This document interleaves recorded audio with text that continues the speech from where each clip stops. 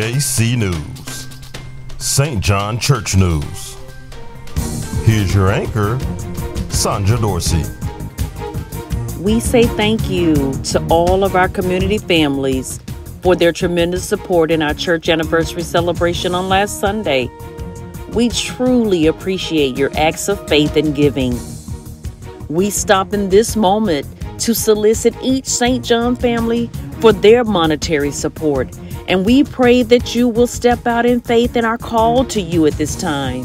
If you have not supported the $200 sacrificial offering of love for the 152nd church anniversary, we ask that you please do so. We need you, St. John, to honor this call. Join us this Monday morning at 7 a.m. for prayer. Prayer changes things. Stay tuned for our family nights with St. John Church. Details to follow soon. That concludes this week's edition of SJC News. Be informed, stay connected, and spread the news. Now here's Donya Albright.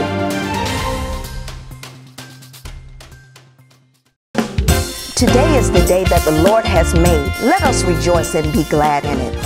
Greetings, St. John family, and welcome to today's virtual worship experience. Please be reminded that members of the finance team will be here today from 11 a.m. to 1 p.m. to receive your tithes and offerings. You may also take advantage of use of our Cash App. Please be reminded that God loves a cheerful giver. And now let us be blessed with a word from our pastor, Reverend Washington. Good morning. This is a day the Lord has made. Let us rejoice and be graciously glad in it. I am Pastor Richard Allen Washington, and once again, it is a blessing to come into your home, your car, or wherever you might be on this wonderful Sunday morning. Truly, we are blessed and favored to walk into the fourth week of the month of September, and we are blessed to share it one with you. This is a true day that the Lord has made, and I'm rejoicing. And I'm really excited about what the Lord has promised to do in prayer. And now we want to see God manifested with one another. Thank you so much to each and every one of you who have supported the effort, the sacrificial gift of love that St. John is asking for in this season. We are, again, celebrating 152 years. And on last Sunday, we gathered together, celebrated together. And if you have not given as a member of St. John, if you have not supported the effort that we have asked for in a sacrificial gift of love, $200, some of you may say, Pastor, I can't do 200. That's okay. We're asking that you make an effort to join us collectively so that we're able to celebrate and we're able to trust what we are giving to God for St. John's development and for its progression. I'm asking you again to support the effort. And even if you have given, please don't stop. Support the effort. We're looking for this. We need this support so that we can continue the ministry. Let me say again, we need this support so that we can continue to do the ministry of God through this wonderful fellowship and this virtual reality. I am so thankful for you listening this morning, and let's go to part 2 of this wonderful message, the true state of church that God has for us on today. I invite you to come with me to the book of Galatians, to the letter to the Galatia community. And in that community, I want you to turn with me to chapter 6. And in chapter 6, there's just 2 verses I want to concentrate on today. We're in part 2 and prayerfully the concluding part of this 2-part series.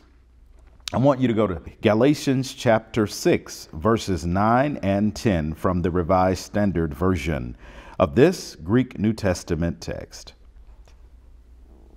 And let us not grow weary in well-doing, for in due season we shall reap if we do not lose heart. So then, we have an opportunity. Let us do good to all people, and especially to those who are in the household of faith. Amen. This is not the time, not the place to give up. Part 2, this is not the time, not the place to give up. Let us pray.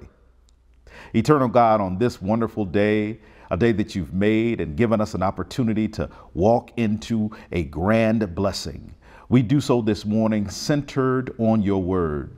You have promised in your scripture that your word will feed us where others cannot. So we are asking to be fed this morning.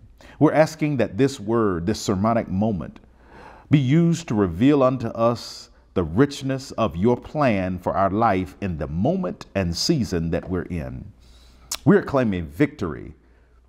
We're claiming walking over the challenge, and we're doing it in the name of Jesus. So speak to us now in this moment through your word and this your servant. Help us to give you the glory. In Jesus' name, amen. Thank you so much, and let's dig right in. There is no need for a major introduction. You do recall, remember, last week, out of the night that covers me, black as the pit from pole to pole, I thank whatever gods may be for my unconquerable soul. In the fell clutch of circumstance, I have not winced nor cried aloud. Under the bludgeonings of chance, my head is bloody, but unbowed. My brothers and sisters, those who are a part of certain organizations had to commit those experiences, learning that to memory. I shall never forget how upon becoming a member of a particular organization, how my mother, when I began to share that particular poem by William Ernest Henley, how my mother began to recite it as I began to read it. My brothers and sisters, this poem is entitled Invictus.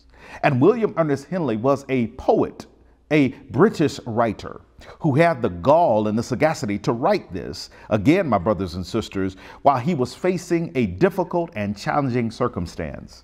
Doctors had told him in the hospital that he would have to give up an amputee a leg.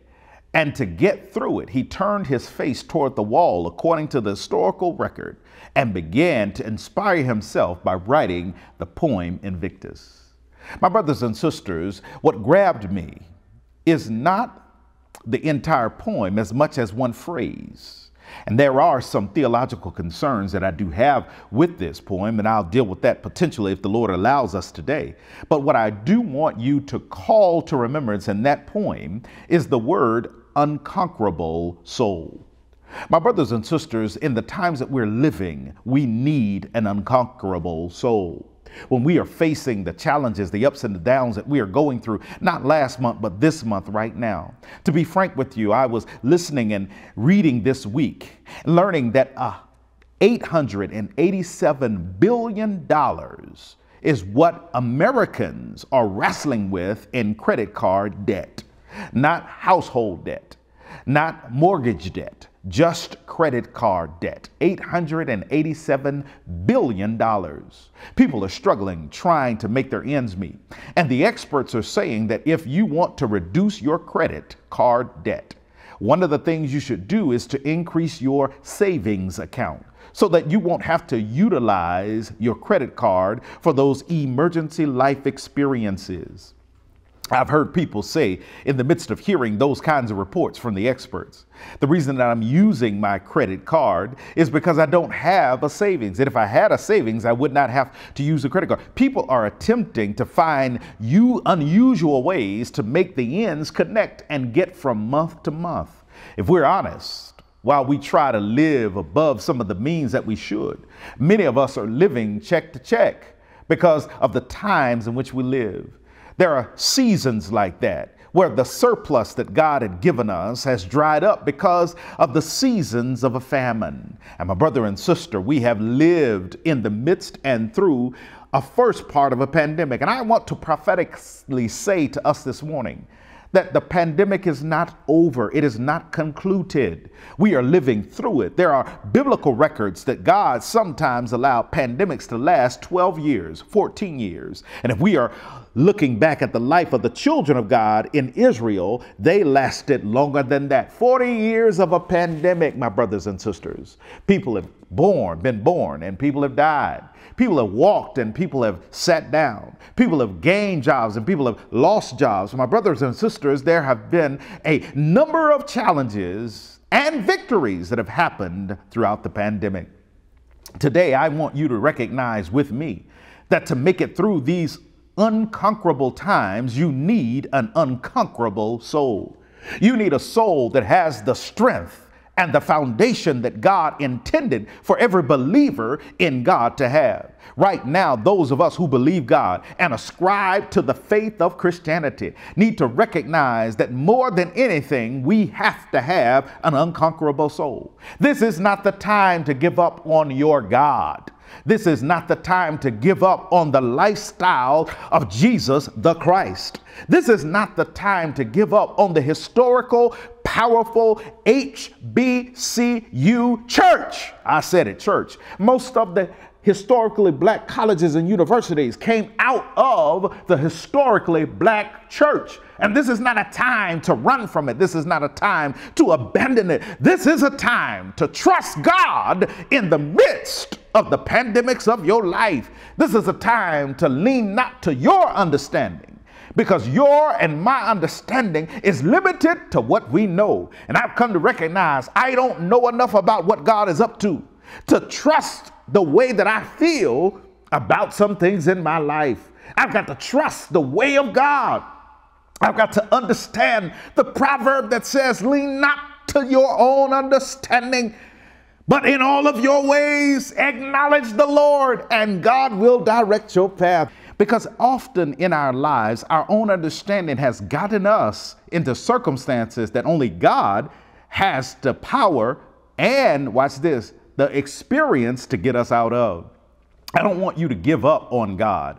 I don't want you to give up on yourself. I don't want you to give up on the gift that God deposited in you, that God is using transitions and challenges in your life right now to mold, to shape, and get this, to develop you into the wonderful child that God has destined you to become. This text is about that. This text and this subject matter for 152 years, family, is about a congregation making a decision to not trust in their own way, not trusting in the way of a man or a woman, not trusting in the way of the experienced doctors and life coaches of the culture, but deciding to stand in the Word of God's rich tradition and lean onto God for getting all of us through the challenges that we're facing. When you and I lean into God and not our own understanding, we avoid ditches, we avoid debt, we avoid, watch this, promotions that were really problems.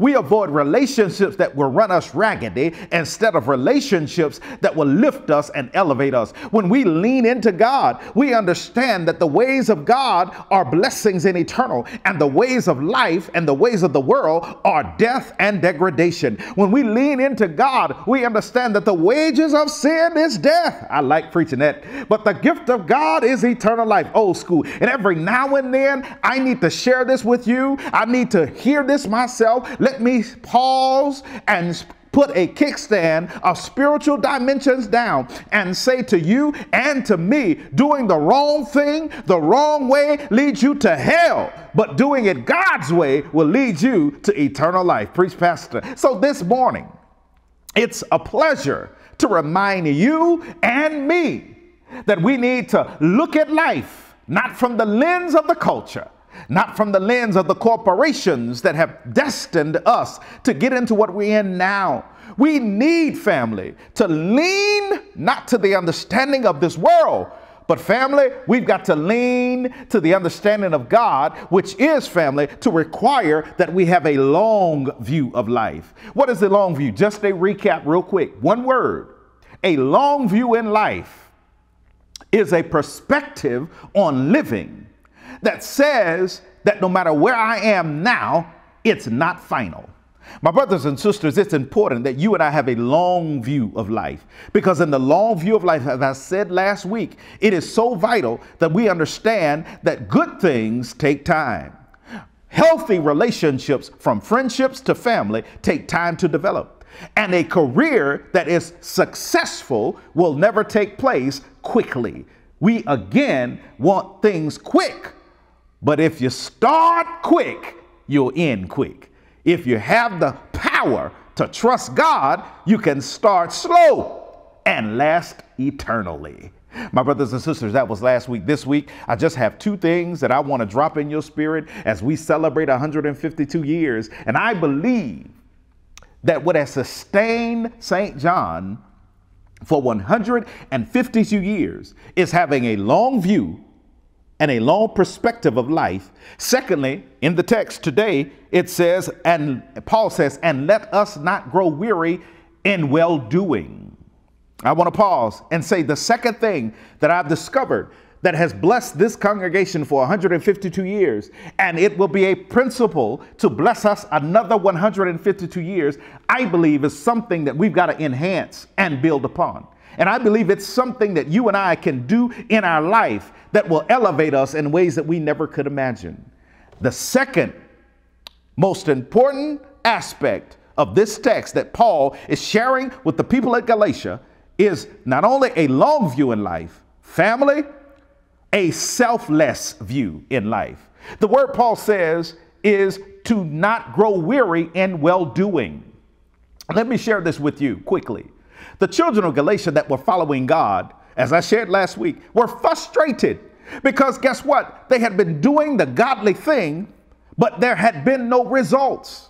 And that's why the long view that Paul says to them in verse 7, which is not to be deceived. God ain't mocked. Whatever you're sowing, you're going to reap. When Paul says that, he says to them, be clear. Life doesn't happen on the terminology and time frame that you like.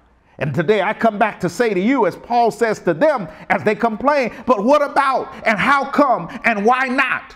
Paul says, I need you to understand that you and I cannot grow weary in doing good. Paul says we have to have a selfless view, a view on life that is not determined by what you see. That's long. But now you got to have a view on life that gives yourself away. Let me see if I can make it live. Paul says we must not grow weary in doing well. We must not grow weary in doing well. We must not grow weary in doing well. In essence, he says, I know that people are saying that you are following the way of Christ and it's flunking. I know that you're hearing people fall away from the gospel of Jesus Christ, leaving Christianity, walking away from the flavor of God through religious experiences. I know that. I know a number of people who say, I used to be a follower of God through Christ in that denomination. I used to be a Christian in that way, but I'm no longer that. I know hundreds, thousands of people who said that. Paul says, I need you to understand that being spiritual is one thing, but you do need a religion, a way to work out your spirituality. And working out your spirituality, priest, pastor, is not just looking at life in a long-term view. It is looking at life in a selfless view. Let me pastor you for one moment. You need to understand that in this culture we live in, where people are believing that it's better to be spiritual, you know, people will say in a minute, oh, I'm spiritual. I'm not Christian. I'm not religious. I'm not contained to a particular denomination and religion. I'm just spiritual. Come here for a minute. Let me tell you how ignorant that sounds. First and foremost, declaring that you are spiritual is not special. It is not distinctive, because the world understands that we are all spiritual beings. There are faith groups that are spiritual that worship the devil. Matter of fact, you need to know this, that one of the fastest growing religious groups, spiritual groups, let me say it that way, spiritual groups are satanic worshipers. They are starting satanic worshiping groups in high schools now. And you're talking about I'm spiritual. And they started under the guise of spirituality. Come here. Being spiritual is not special. Being spiritual is the beginning of understanding this. You have to have a context to work out that which you claim is spiritual in your life. You got to have a pedagogy. You got to have some place to work out what you have declared you believe.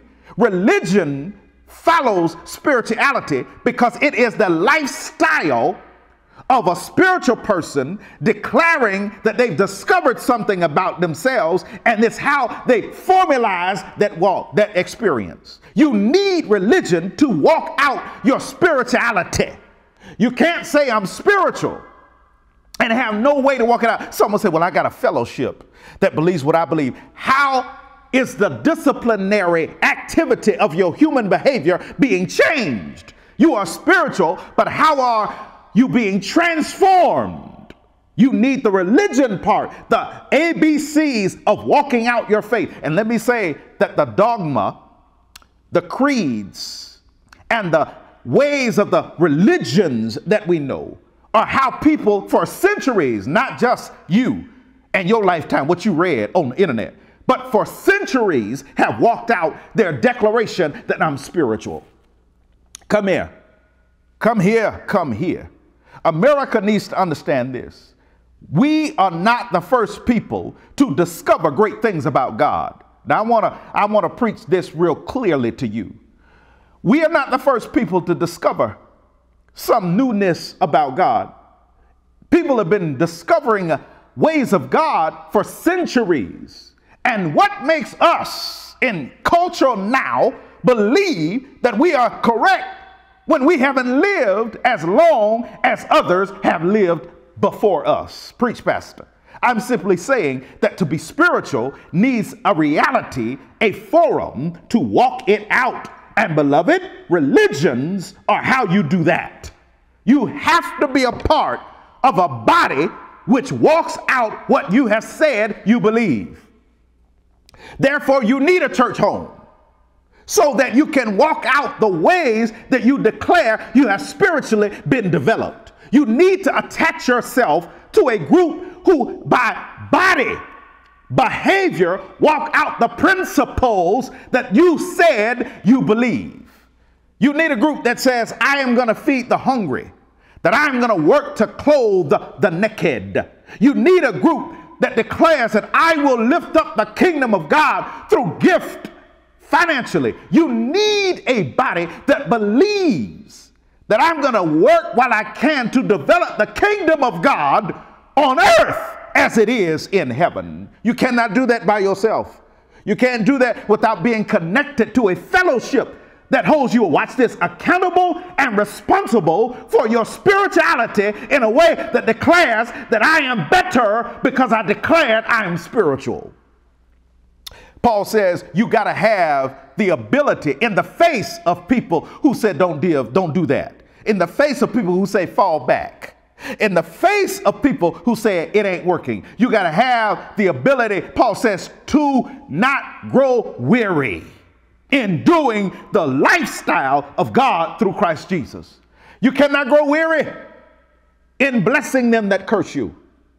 What do I mean? You can't grow weary when people have dug the ditch for you to fall in, curse you, stop you from becoming. You can't grow weary and doing right even when they are doing wrong. Two wrongs don't make it right, baby. You gotta do the right thing even in the culture where everybody's doing their own thing. That's what makes Christianity distinctive. That's what's made St. John last 152 years. People have decided that while others have fallen away and have walked away and decided that this is not the way that they want to go, there are persons who have decided, as for me and the household that I have, God has been good to me, God has blessed me, God has walked with me, God has changed me, and I'm going to walk out doing the things of Christ Jesus in this fellowship. Oh, my brother and sister, you can move from house to house and still be the same. Relationship to relationship and will not change. Brother, sister, you got to walk out the principles of love, of faith, and peace in the company of those who see that it takes some time. Paul says, don't you grow weary in doing well. It's hard to continue to do right by folk when they are constantly stabbing you in the back, when people are constantly lying and creating narratives that are not true. But Paul said, if you can have the selfless view which is to say, I'm not doing this for my own self-aggrandizement. I'm not doing this for my own ability to get a blessing from somebody.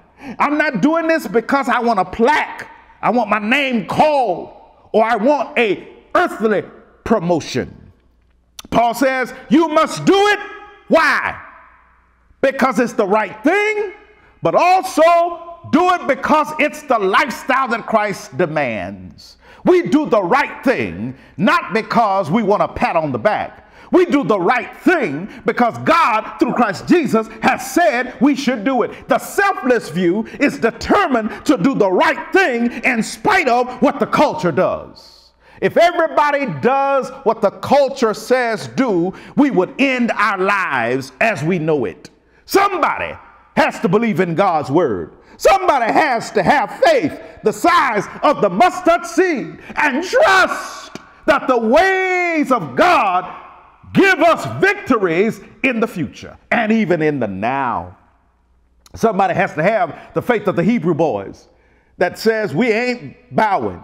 Somebody has to have the faith of Daniel in that lion's den. That's why the book of Daniel is so important in the midst of a culture that trances and changes and shifts. Somebody has to have the concrete nature of Christ and hold on in seasons of desert living. You got to do it. You got to not grow weary in doing right when the world has suggested that you ought be doing it a wrong and different way. 152 years. You don't last 152 years without doing things the right way.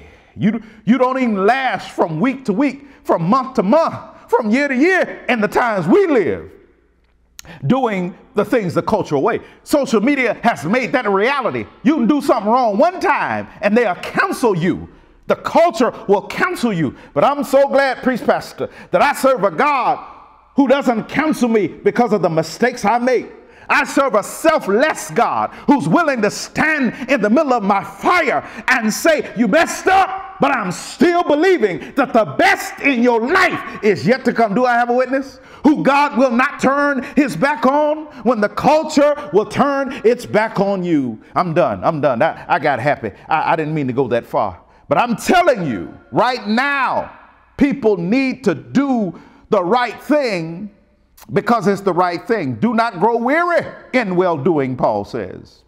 I want to share a testimony with you right now. If you've been blessed by God to be a Christian, it's not about what you have. It's about your willingness to give it on behalf of God, to do the right thing. I've never seen God take what you give and not bless you in return. Let me see if I can say it another way. I heard one member, God bless his heart, still living in his 90s, tell me one day at a congregation I served, Pastor, I've never seen God take anything I've given and I miss it. You don't miss what you give to God. Hallelujah, somebody. Whatever you sacrificially offer to God, God will bless you beyond what you gave. A bishop once said this: God will not allow you to indebt him. Woo, that's deep. God will never allow humanity to be owed anything of God. Everything God does, God will pay dividends. Do I have a witness? You can't outgive God. You can't do it. Every time you give, God will bless you in ways you never asked for. That's how it gives. So I'm saying, do the right thing. Trust God. Trust God this week in your giving. And watch God give back to you in ways you didn't even know you needed. Do I have any witnesses in here? Let me press on. There was once testimony. There was once at the gas station. And at the gas station, someone pulled up and gas was high. You remember a few months ago when gas was extraordinarily high. So someone pulled up and it was a young family. They were in a late modeled car. They went inside and I was inside also. They were asked how much gas you want to put in. And that father reached in his pocket and said, I want to put $10 worth on number 2. And he gave his crumbled up $10 cash, put it up there. And the lady remarked, "That's all?" And he said, "That's all I have." And she said, "You ain't gonna get very far." He said, "I might not, but I got to make an effort with what I got."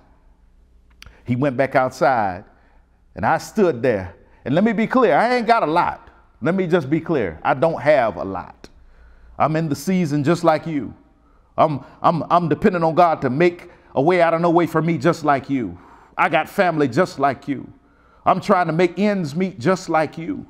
But in that moment, the Christ in me stood up. And while I didn't have much and I came in to pay for my gas, I couldn't let that family walk out of there like that, not knowing if they were going to get to their destination. But I was inspired by that man's word who said, "I got to make an effort with what I got." And I said, "Put another," and I looked out there and said, "How much you think it'll take to fill it?" The person told me behind the rest, I said, "Fill it up and put it on this." And I prayed and asked God to repay me. You don't understand. And I went on ahead, got my gas, didn't say nothing to that family because it wasn't about that.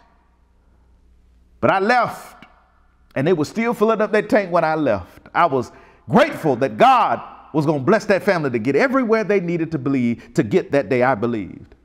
Come here. I gave that day because I felt led by God to do it. And it was the right thing to do. A few weeks later, I was at the grocery store picking up something for one of my children. Fooled around and left my wallet in the car. And it was a long line in the back. And you know, when you get in line, everybody get mad when you have to stop and leave and do all that stuff. And I said, "Oh my goodness, I forgot my wallet. I'm sorry, I'm gonna have to leave this here and go get it." The person behind me, two persons behind me said, "No, you don't. I got that. I'm paying it forward." Come here for a minute. You don't know when God's going to bless you when you are selfless. Have a selfless view on life, brother. Have a selfless view on what you have, sister, and watch God return it to you in ways you never thought or imagined God will. And that's called overflow. Paul says you got to have a spirit of selflessness. Let me rush on. Text says, Paul, why should we not grow weary in doing doing the right thing? Paul says, because in due season you will reap if you faint not. Come here for a minute. There are 4 seasons. There are fall, winter, spring, and summer. But there's one more that I've discovered while walking with Jesus Christ. There's one more I've discovered being a Christian, that it may not be available to everyone because they don't have the selfless view of life. There is a due season. There's a winter when God will freeze some stuff and you don't have nothing.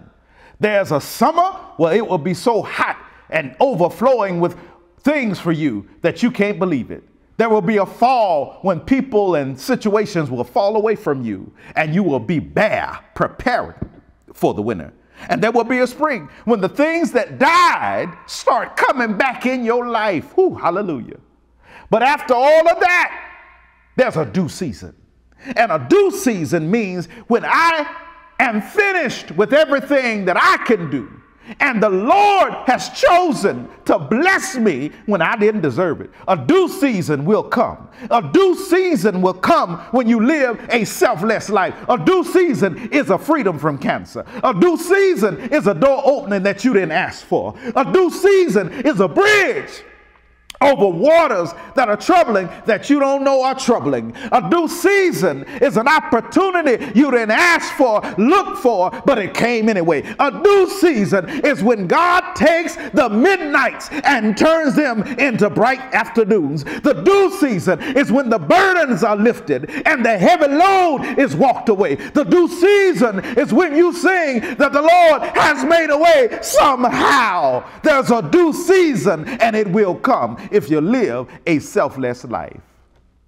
And finally, beloved, the reason it's not time to quit is because you might be in a place where your due season is about to come.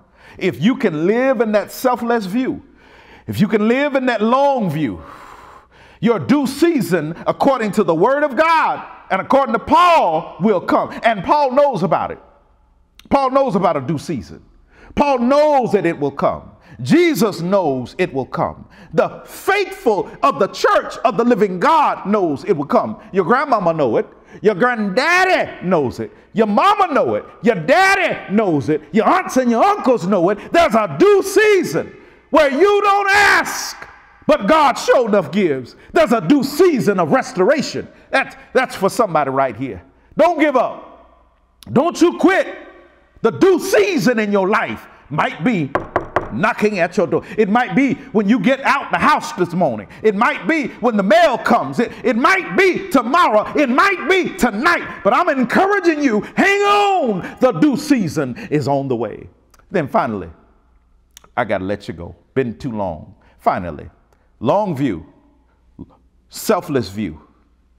Then you got to have an eternal view. You know what Paul says? Don't lose heart.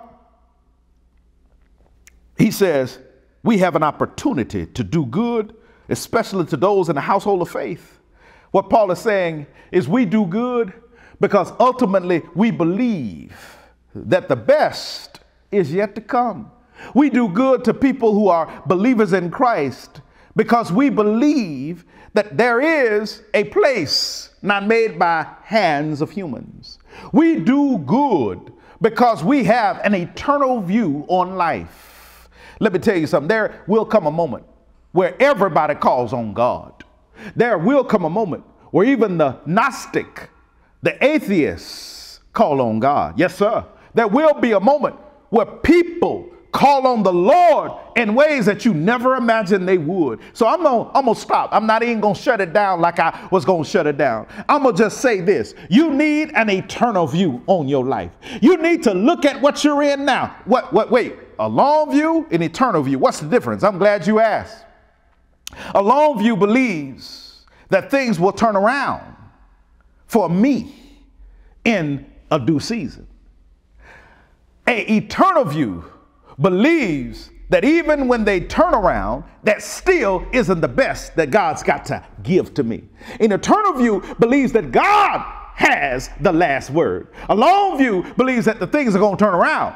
But the eternal view says that God has the last word. Not my job, not my enemy, not the lie, not the rumor, not the bad mistake, not the misery, not the mess, but the Lord. And this week, been listening and looking at the news. They are talking about the mistakes of men and women in the media. They're talking about the challenges that people have in giving people redemption.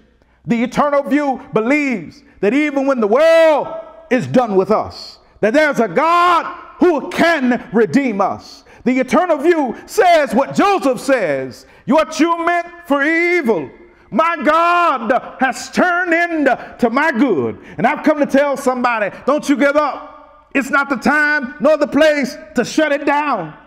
It's the time and the place to believe in the word of God that says when we are slayed, the best is still yet to come. It's time to believe the word of God that says we ought to be transformed by the renewal of our mind. It's time to believe the word of God that says, though I am slayed, I will trust because my Redeemer is on the way. It's time to believe the 23rd Psalm that says, surely goodness and mercy shall follow me all the days of my life. It's time to believe that though we are walking in the valley of the shadow of death, we shall fear not one evil thing because God is with us. And God will keep us. It's time to believe what the believers in the Bible believe, that God has the last word. May you have a wonderful week. May you look at life this week with a long view. May you have a selfless interpretation of doing the right thing. And may you look at life with an eternal outlook. The best is yet to come. Be encouraged. Have a great week, and may the Lord bless you real good.